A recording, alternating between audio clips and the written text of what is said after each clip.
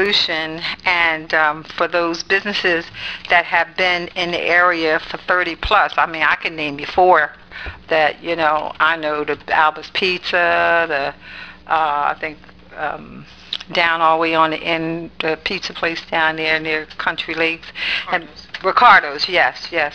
And maybe do, yeah, like a resolution, just to kind of like thanking them for being in the town. O'Brien, for 30 years plus. I don't know, it's just a thought, promoting our town. You know, that could be, you know, going there promoting our town. So I would ask council, maybe they can look at those two things.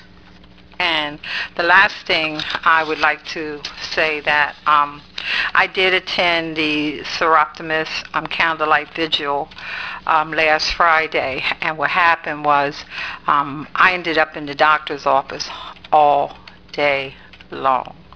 When I say all day, it was all day. And Miss Catalano, she was so kind to help me. I can't stand for a long time. I have a kidney problem. My kidney has to be removed next Wednesday. And she helped me with a chair. So the area that we were in, it was kind of slanted with stone and that sort of thing, although Public Works do a very good job keeping that up. But I just had to be there. So I went in my car and I got out a lawn chair, and lo and behold, someone so mean came up to me and said, "You just have to be in the public's eye." And I was like, and I'm trying to explain to him, no, this is the only area that would be safe for me so that I don't tip over in my lawn chair or anything. So I felt kind of really bad because that wasn't my intent. I don't care if I never am seen. Y'all hear me tell you all the time, I don't care if you don't like me, if I'm never seen, it's okay. But I was looking out for my safety, and thank God for her looking after her safety. And then one of our teachers, Miss Bigelow, she came forward and she spoke on helping and giving and doing for others, and it was just so awesome. And before I knew it, I looked up and I saw Councilman Cathers come down towards me. I moved my chair because I didn't want nobody to think I wanted to be seen. So I definitely moved my chair, but it was sad that the man was so rude. So he came down and gave me a bottle of water. He walked down and gave me a bottle. And lo and behold, that was the thing that they were talking about, helping somebody. It's not to be seen. I don't care if you never see me or anybody else. It's helping someone else, one by one. I can't do much. I can't go out there and clean, but guess what? I can get two people to come out there and do the job that I can't do. I'll be in the hospitals next Wednesday, admitted to have that kidney removed. And so I felt kind of bad. I really did. It's not about me being seen. It's just not about that. I really felt so bad. I really did. So I will be missing in action. Probably some people will be happy. I know you won't, Jason. You're not that kind of person. Neither are you, Dr. Cathers. But I will be missing in action. I think the next council meeting, that's the first time I think I've ever missed a meeting. And I'm just hoping and praying that, you know, all goes well for that meeting, and that we continue to get along, like Ms. Quinn often says and Ms. Jackson often says, that we get along and try to do the right thing for the residents of this township, not out of politics or the R's, the D's, the green, like I always talk about it. I don't care. Doesn't matter. And they'll leave from here and talk about me too, but it's okay. God bless them. So, Council President, I thank you for accepting my apologies of last week, and maybe if we consider that 5-minute limit, you know, with the resolution, talking on the resolutions, because, I mean, I could have said this in 5 minutes, but I'm sorry I didn't.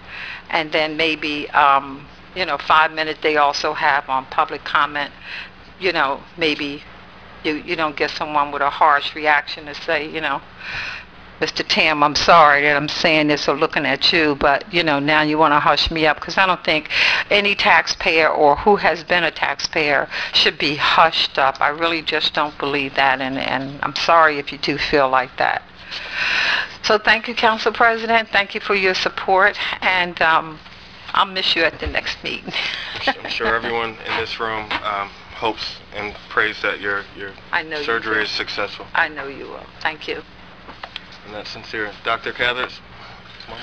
Thank you.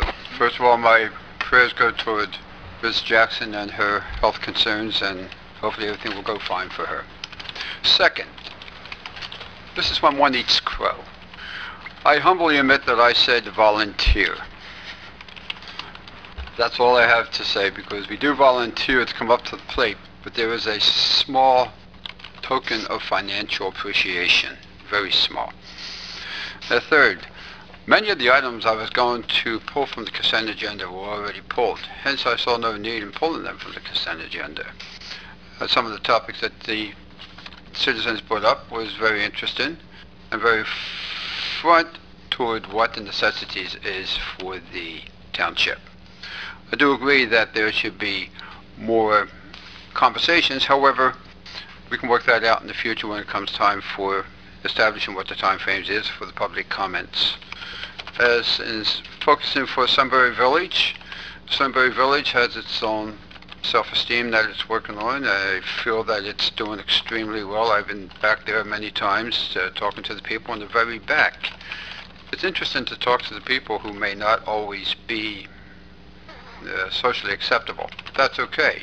Just one thing, as I've said before, there's a fine line that goes through all of us, and that we are all humans, and treat people as humans, and life goes on very well.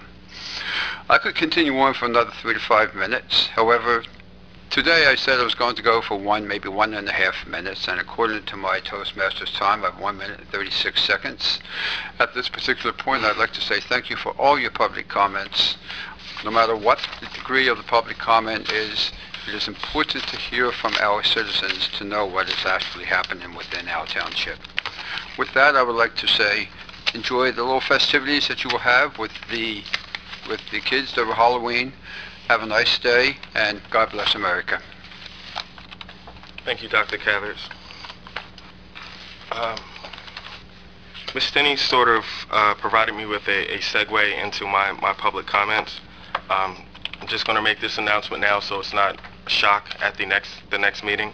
Starting November 4th, which I believe is the date of our next meeting, we will be following the bylaws to conduct the way our meetings are run.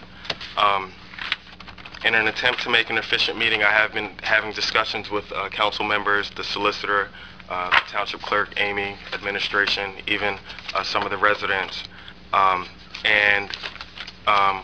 I noticed, or we noticed, that we have not been following the bylaws to a T.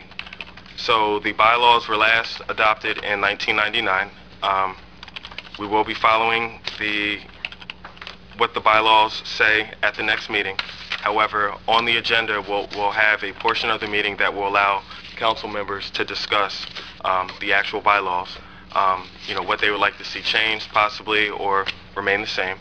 And then we could implement those moving forward. So just so I make sure I captured it correctly, Ms. Stinney tonight mentioned the 5-minute limit on public comments.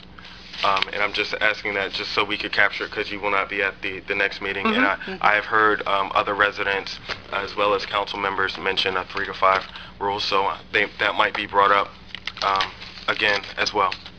That being said, I'd like to thank you all for coming out. Best of luck with the 1x1 program. I hope you all have a great turnout. And I wish you all a good night, and look forward to seeing you at the next meeting. Thank you. Motion to adjourn. So move. Second.